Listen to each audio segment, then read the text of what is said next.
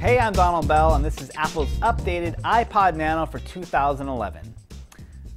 This is essentially the same design that Apple introduced in 2010, offered in the same 7 colors, but with an updated software.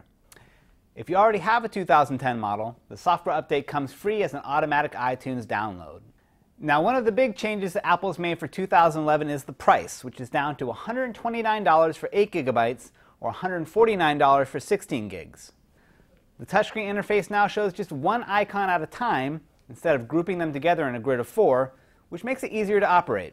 Also, the watch feature now has 18 different watch faces to choose from, including a few for the kiddies. But the coolest feature Apple has thrown in here is the full Nike Plus fitness system.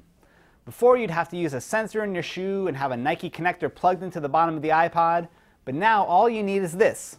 The built-in pedometer can track walking and running as 2 separate features, and when you plug it back into your computer, iTunes will upload all that information to a free Nike Plus account where you can track your progress and set goals.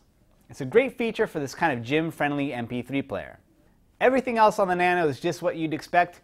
You get Apple's outstanding support for music, podcasts, audiobooks, and playlists. The FM radio has this unique live pause feature that lets you temporarily pause and resume live radio.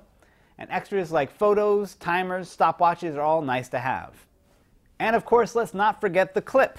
The metal clip here on the back makes it easy to take with you, and no matter which way you clip it, you can use 2 fingers to rotate the screen around.